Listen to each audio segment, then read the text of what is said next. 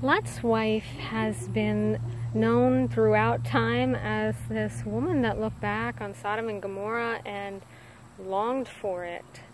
At least that's the picture I always got when I heard people speak of her, was that she wanted to go back to Sodom and Gomorrah. And it never made any sense to me.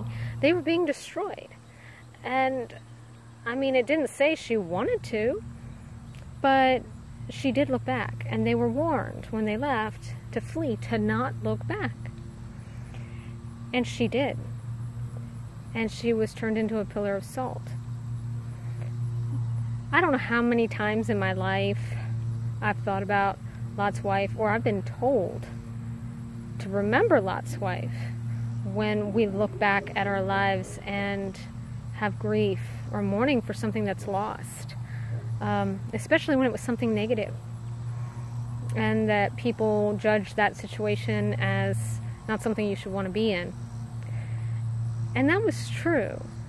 Don't get me wrong, that was all true, but it didn't really make a lot of sense to me, because when I had looked back at things that I was grieving for, like when I was going through a divorce and my husband was divorcing me, I was very upset, and I was told to remember Lot's wife.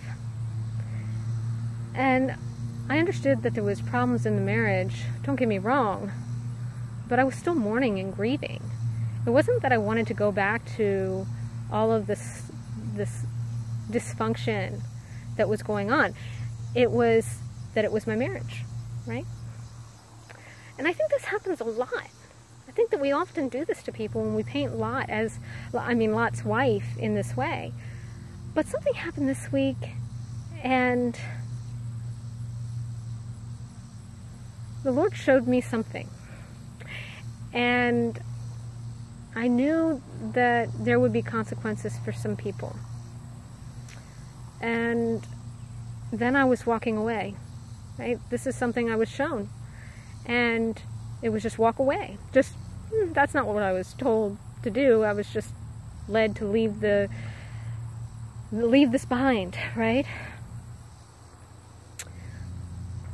And so I'm walking, and I get the impulse to reflect back on a particular person, looking back at a woman I care about. And I stopped myself, because the impression that I got from the Lord, from the Holy Spirit that was leading me, was don't look back. And I remembered Lot's wife. It wasn't don't look back, but like just don't look. Don't look. That was more of what it was.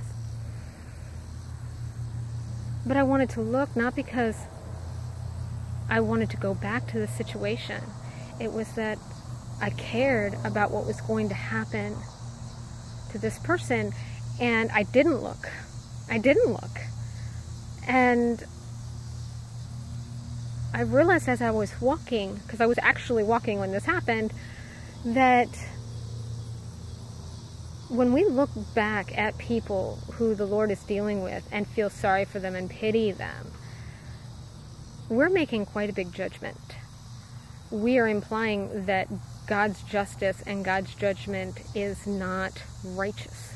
Or why would we pity them? Why would we look back and go, oh, poor them? If it's God doing it, it's not for us to do. And I thought about Lot's wife, and I realized maybe, and I'm not saying this is true, I'm just applying it to my own life, perhaps she was actually looking back at the people that she cared about and feeling sorry for them, pitying them, before she was turned to salt.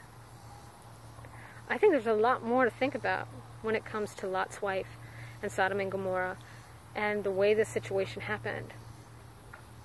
And we shouldn't make assumptions that Lot's wife is one way or the other. And I'm trying not to assume here either. I'm just applying the wisdom of the scripture to my own life. So I hope this helps others in some small way, and that we can pray and consider these interesting topics in more depth with the Lord by our side.